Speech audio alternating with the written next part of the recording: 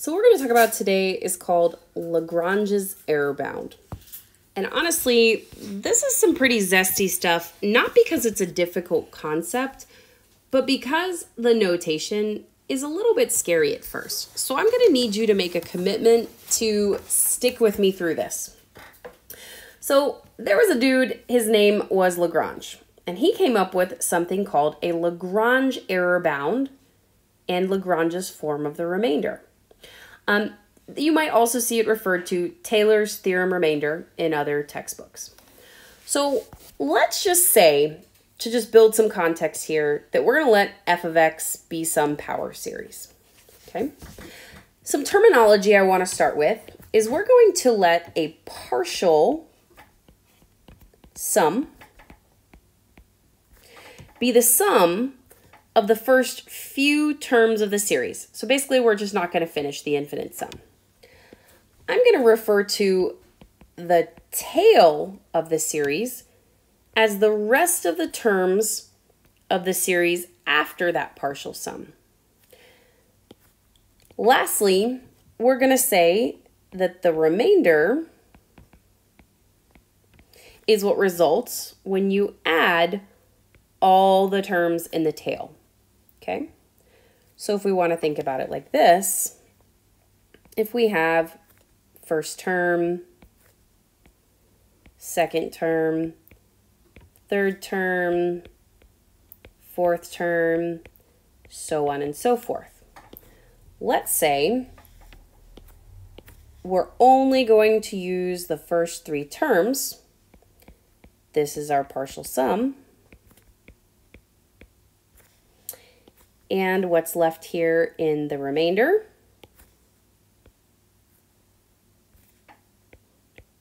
The tail is the remainder. Okay, so for context, we have sum plus remainder. Now, error is the error that we make by assuming that f of x is the partial sum. Now, obviously, if we stop at three terms, we don't have all the terms. So error is what's left over. So you're going to hear me refer to error as the same number as the remainder. Now that's an obvious thing, but also kind of subtle. So basically, when I say error, I mean remainder. Okay? That means that an error bound is a number known to be greater than the absolute value of the remainder, meaning that that is the biggest that the error could be. Now, there are a couple of different types of error bounds that we've learned. Number one, we've actually learned the alternating series error bound. Okay, so we already know this. And that says that it's going to be the absolute value of the first term of the tail. So remember that the error is less than the first term of the tail. We've also learned in the integral test that the improper integral is the error bound. So the integral from n to infinity of what's left over. There is a third type of error bound that's not for integral test and not for alternating series called the LaGrange remainder. Now, this French dude, LaGrange, is credited for showing this error. The LaGrange remainder, or error, is exactly equal to the first term of the tail, but with its derivative evaluated not at x equals c, but it's some number which we're going to call z. And that z happens to be between c and the value of x, as this value of z comes from repeated application of the mean value theorem.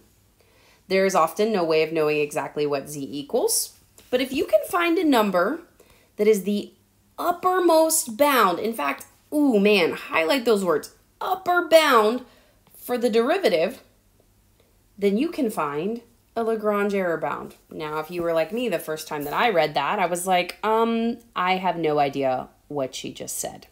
Okay? So let's consider the following. According to Taylor's theorem, here is a Taylor series centered at C. And this is not anything new. This is a formula you already know. Okay? Now pretend, just like we did before, let's let this be our partial sum. And this will be our remainder. Okay? The remainder is going to have the following formula.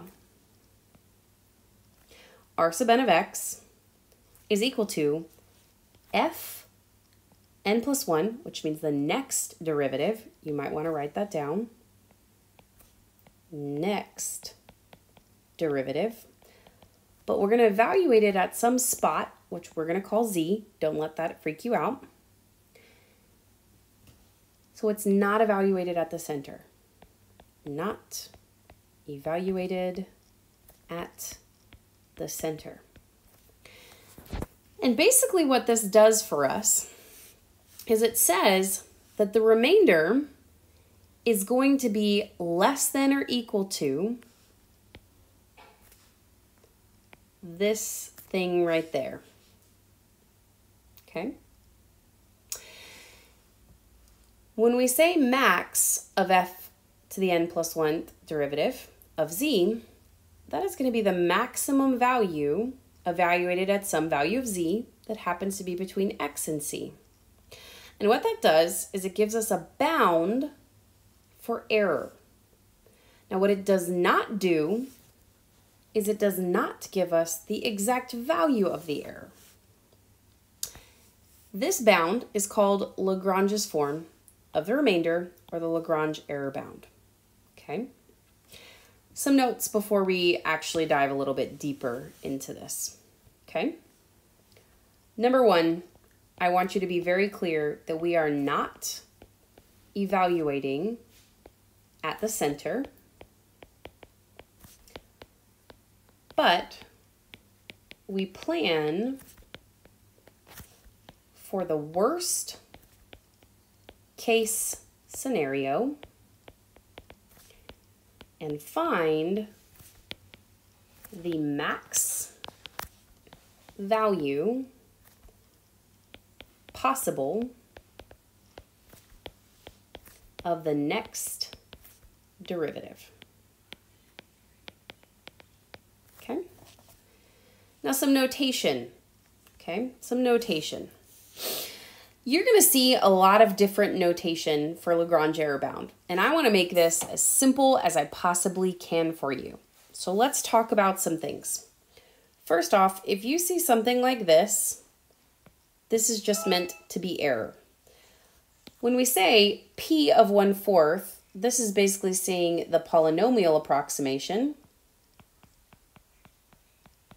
and this is the actual, and this would be the bound. Okay? You might also see some crazy stuff that looks like this.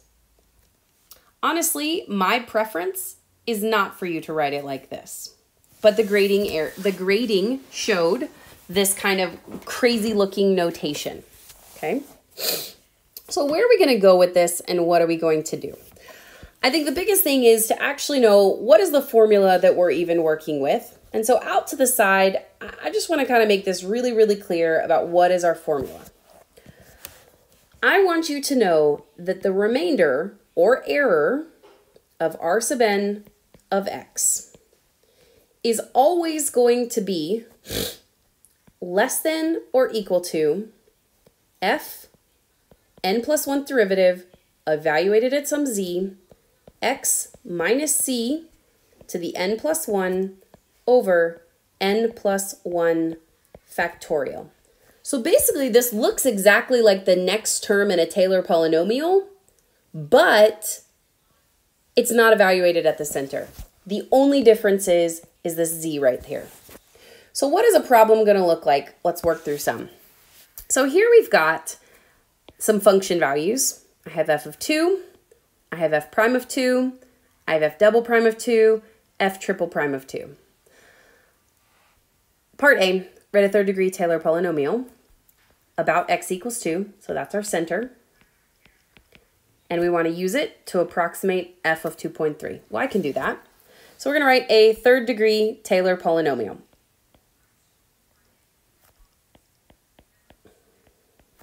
According to my Taylor polynomial formula, I need f of 2. I need f prime of 2 times x minus 2.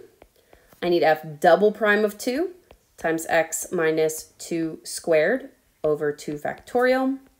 And then I need f triple prime of 2 times x minus 2 cubed over 3 factorial. Remember, third degree is not the same thing as three terms. Third degree is not the same thing as 3 terms. Those are completely different. Third degree means that your highest power must be 3. Now, that's the first piece of that. I now need to use this to approximate f of 2.3. Because this is an approximation, we're going to do some approximation symbols. It can be approximated by t sub 3 of 2.3. And now we're going to plug in 6 plus 4 times 2.3 minus 2 plus negative 7 over 2 factorial, 2.3 minus 2 squared, 8 over 3 factorial, 2.3 minus 2 cubed. And I want you to go plug that in your calculator. So go ahead and do that. A little bit of fun math. I think we get 6.921. Always 3 decimal places. Now here's where things get fun. The fourth derivative satisfies the inequality such that the fourth derivative is always going to be less than 9. That is probably the single most important piece of this problem. On the closed interval from 2 to 2.3, use this information to find a bound for the error. Notice they didn't say Lagrange error bound, but it is a Lagrange error bound problem in your approximation found in part A. So let's start with our formula. The remainder of this is going to be less than or equal to f n plus 1 of z x minus c to the n plus 1 over n plus 1 factorial. So, since this is a third degree polynomial, we're going to use r sub 3 of x, okay, is going to be less than or equal to, and actually let's not put an x right there, let's put a 2.3 right there, okay, absolute value. Since this is 3, this number needs to be 4. Next term of z, x minus, since this thing is centered at 2, so 2.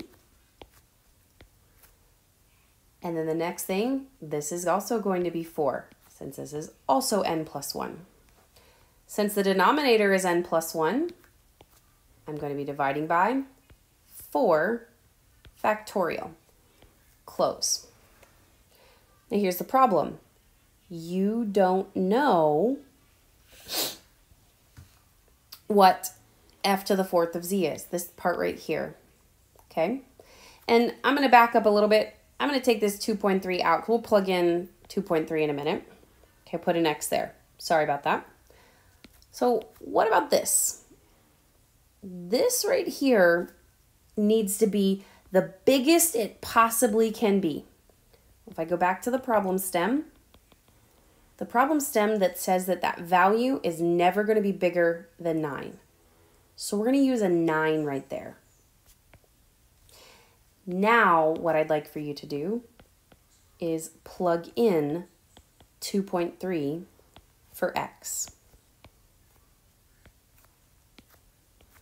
So we're going to go 2.3 minus 2 to the fourth power over 4 factorial. We're going to clean this up ever so slightly. It's going to be 9. This is going to give us 0.3 to the 4th power over 4 factorial. That number should give us 0.003. And so what that means is the remainder for a 3rd degree Taylor approximation evaluated at 2.3 is going to be less than or equal to 0.003 by LaGrange error bound.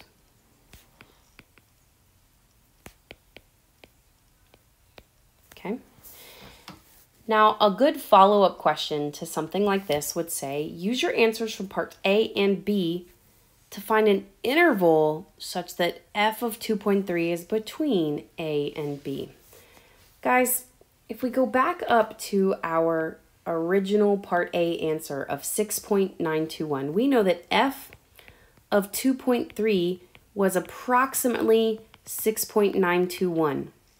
If my Lagrange error bound is 0.003, if I add plus or minus 6.921, if I take 0.003 and I add and subtract to it, that means that f of 2.3 can be no bigger than 6.924 and no smaller than 6.918, because that's the biggest the error is. And then they might ask you, could f of 2.3 be 6.922? Well, could it be 6.922? Yes. Why? Since 6.922 is in the interval 6.918 to 6.924. It's within the error bound. Could f of 2.3 equal 6.927? No, because 6.927 is not, and here I'm going to use some math notation, is not contained in the interval 6.918 and 6.924. So basically what we did is we found an approximation, we found the biggest the error could be, and then we determined a threshold for that approximation in both directions. Okay, so let's do it again. Here's another very, very similar sort of FRQ-based problem. We're going to let our function this time be sine of 5x plus pi thirds. Now, what's kind of weird about this is that this thing is currently centered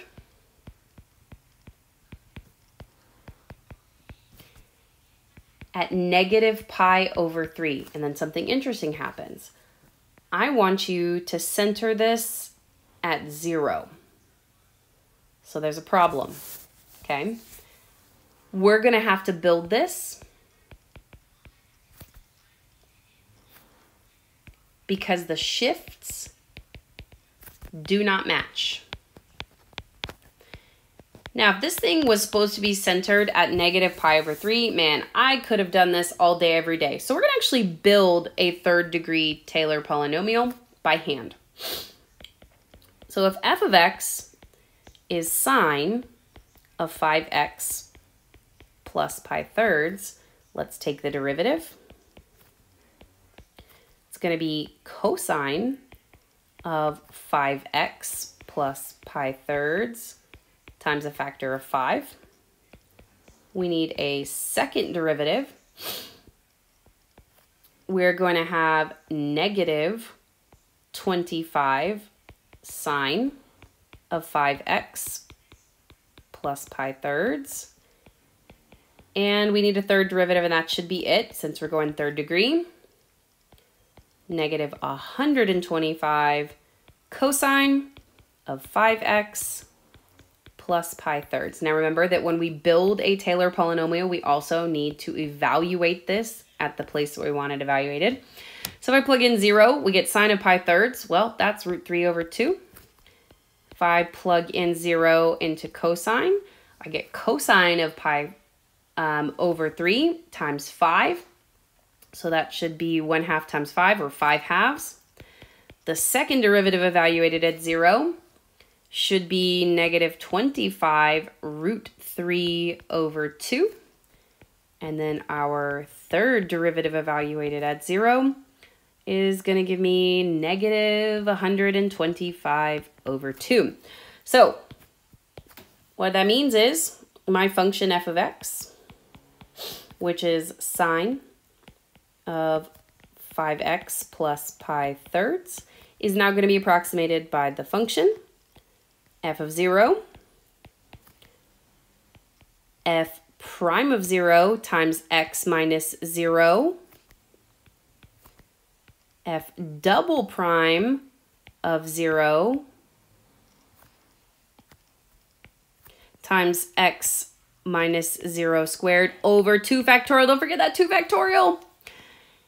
And f triple prime of 0 times x minus 0 to the third power over 3 factorial. And we're stopping there. Okay? That's all they asked you to do for part 3, or part A. Now in part B, they did actually use the words LaGrange error bound.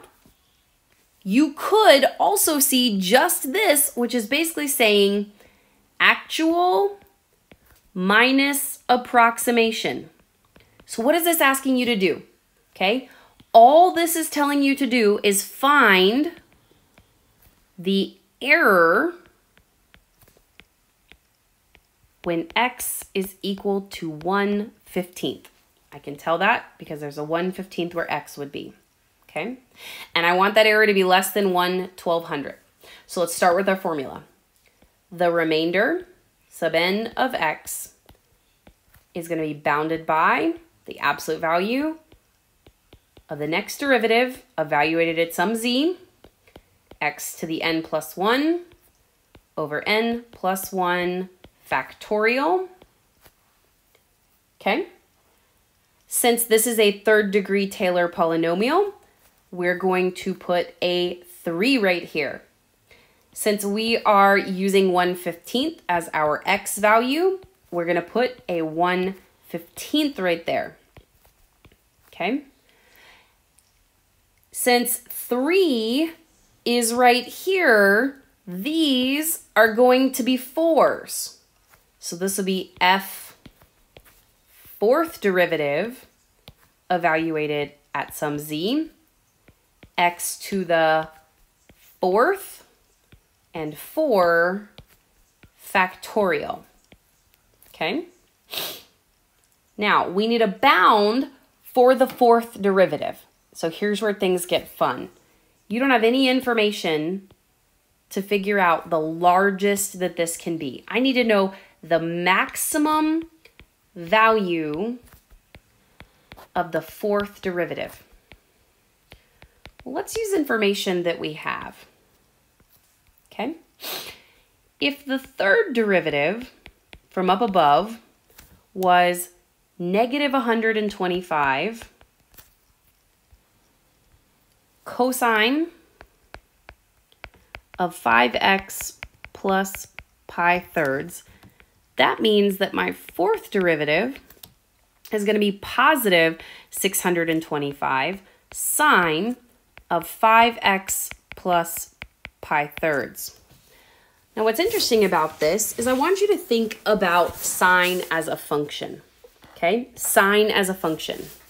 This sine function has been shifted to the left pi thirds and has had a horizontal compression of 1/5. So that hasn't affected the amplitude. When we talk about what is the biggest this value can be, we're talking about y values. So this number right here is always going to be less than or equal to 1 as its maximum. It's going to be a number between -1 and 1 is the biggest it's going to be. Which means when I multiply this by 625, the biggest that this could possibly be ever is for it to have an amplitude of 625. If you don't believe me, graph it. Okay? So that means that on this interval of interest, which is 0 to 1/15, the biggest it's going to be is 625. So when I talk about approximating this value, we're going to put a 625 in for this piece. So that means that my remainder, when I use x as 1/15, it's going to be less than 625. Here's where we're going to throw in that 1/15 to the 4th power over 4 factorial. Okay? Now, math time. What if you didn't have a calculator? Ooh, yikes. Okay? You will for a question like this, but you might not. I would leave it like this if I didn't have a calculator. But what would we do? Okay? Well, we know that 625 is 5 to the 4th, so we're going to do something kind of interesting. I'm going to rewrite this as 5 to the 4th, okay, times 1 over 15 to the 4th, and then 4 factorial is 24.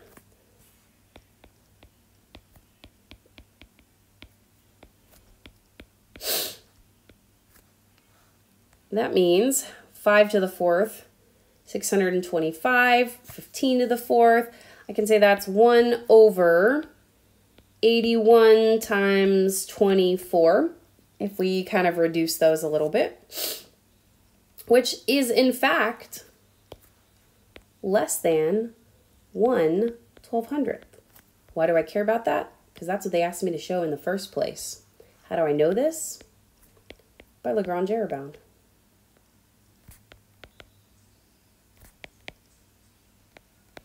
Now this is heavy stuff, not heavy stuff because of the computation. It's heavy, honestly, because of notation. So I want to also spin backwards just a little bit and look at alternating series remainder one time. Since it's been a little bit, let's do a refresher, okay?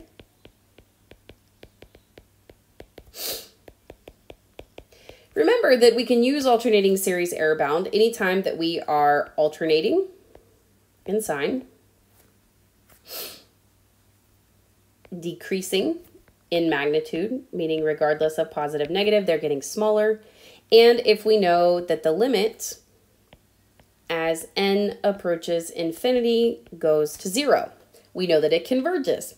Now, just as a general refresher, remember that our error will be less than the absolute value of your first omitted or truncated term. So in other words, as long as we have these 3 conditions met, we can approximate the sum of the series by using a partial sum, and our error will be bounded by the absolute value of the first term. So let's do a problem, what that's going to look like on the AP exam. Let's say we have a Taylor series around x equals 2, so that's our center. And the function f converges to f of x for all x in the interval. The nth derivative of f at x equals 2 is given by this function. So this is a formula for derivatives, if that's not clear. And then they also tell you that f of 2 is 1/3. So in order for me to write a second degree Taylor polynomial, we're going to need to find some derivatives. So if that's a formula for my derivatives, we know that f of 2 is 1/3. I also need to find f prime of 2, and we're going to use this formula. It says -1.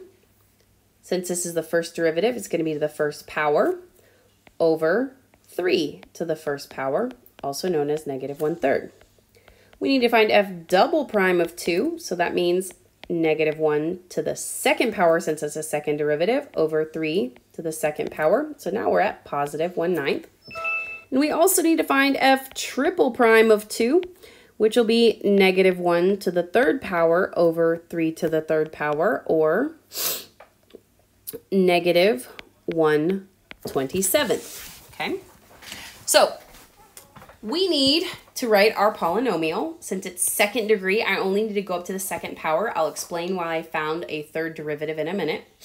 So I'm going to write p sub 2 of x. Remember that it is f of 2 minus, well, it'd be plus f prime of 2, x minus 2, plus f double prime of 2, x minus 2 squared over 2 factorial. And I'm stopping there because it says second degree, okay? In part B, it says, show that the second degree Taylor polynomial approximates f of 3 with an error less than 0.001. So what we're going to do is we're going to take this and we're going to find f of 3. So f of 3 is now going to be approximated by p sub 2 of 3. So let's plug in 3. 1/3. Negative 1/3.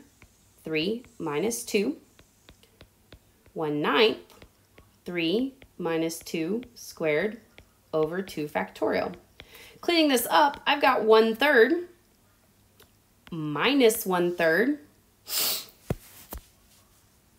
3 minus 2 squared is going to be 1, so we've got 9 times 2 factorial, which would be 1/18.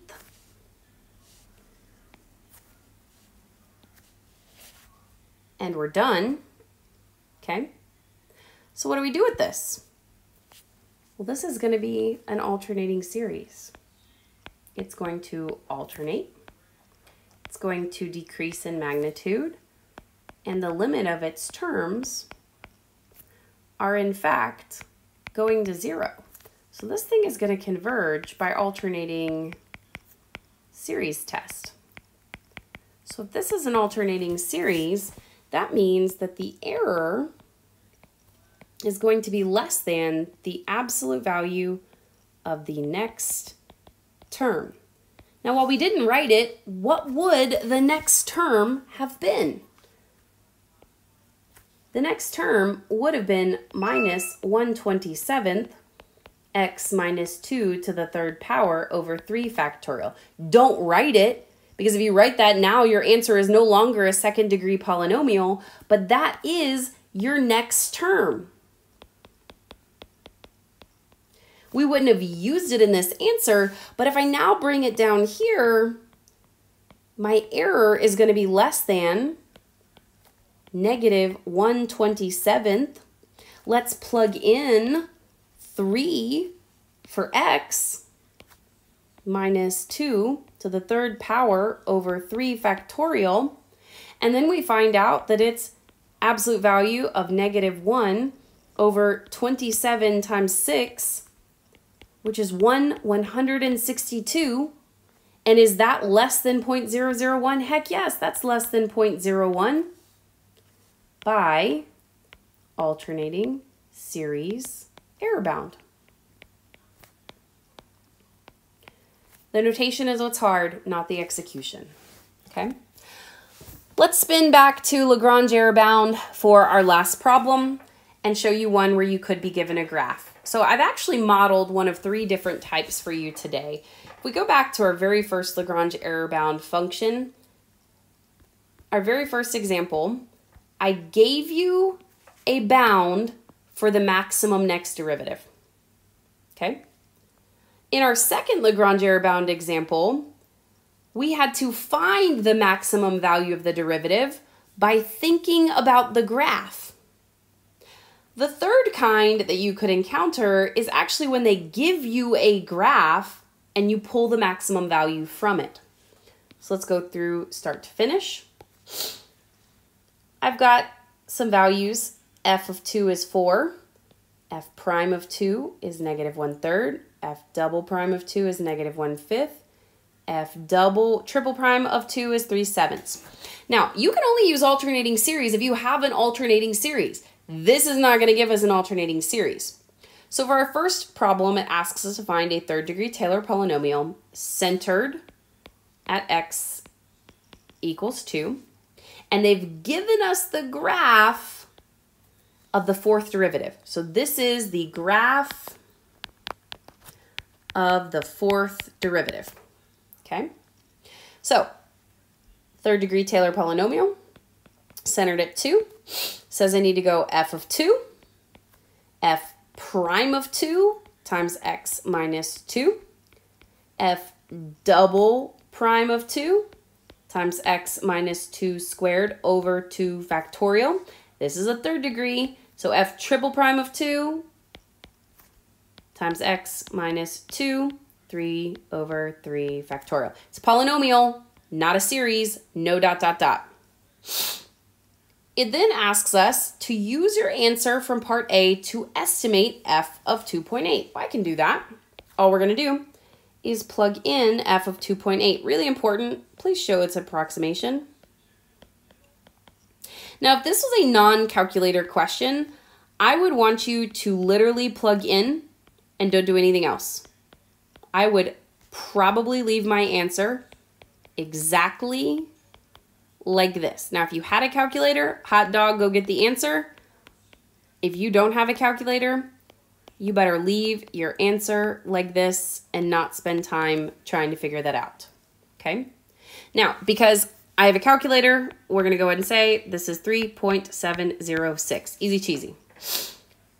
Now for part C, this is our LaGrange question. It says use your answer and information from the graph to show f of 2.8 minus p of 2.8 is less than 1/8. They never said the words Lagrange, but this is a Lagrange error-bound question. How do I know that? Because this is a symbol for error. They want me to show that it is less than 1/8. It's not an alternating series, so we're using Lagrange error-bound. Start with your formula. Absolute value, r sub n of x is going to be less than or equal to